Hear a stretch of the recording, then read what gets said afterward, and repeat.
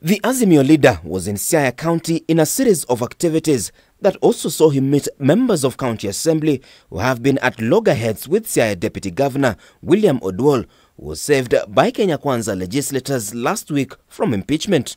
Punda imechoka. Odinga taking his fight with President Ruto to a public baraza in Siaya, where he accused the government of lying to Kenyans during campaigns ahead of the general election last year, that the cost of living will be bearable should Kenya Kwanza government take over power. Sasa wamesahau wote jua kali. Wakenya walisema kwa kura ya maoni asilimia 59, asilimia 95 ati hawataki gharama ya maisha ipandishwe, hawataki ushuru ipandishwe. Wakenya walikataa.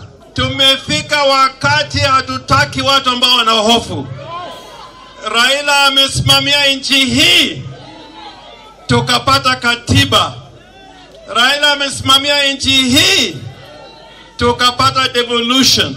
The opposition leader says that the current parliament cannot be relied on to defend the poor, as a good number of legislators have been compromised by the government. As a result, he says, Kenyans have decided to take over the power given to them by the Constitution and will exercise it on July 7th, 2023 to demand withdrawal of what he termed as punitive taxes. Siku ya saba, tarehe 7, mwezi wa 7, Ijumaa ijao, Wakenya wote, Kenya mzima, watajitokeza na kusema ya kwamba enough is enough. Punda imechoka. Punda imechoka. Kwa hiyo watajitokeza, Wakenya wote watajitokeza. Azimio has further called for a public baraza this Friday, where they are slated to announce their calendar in a fight over the Finance Act signed last week by the president but now stands suspended. Hawa jamaa wanataka kupandisha hali ya maisha na nguvu na kifua.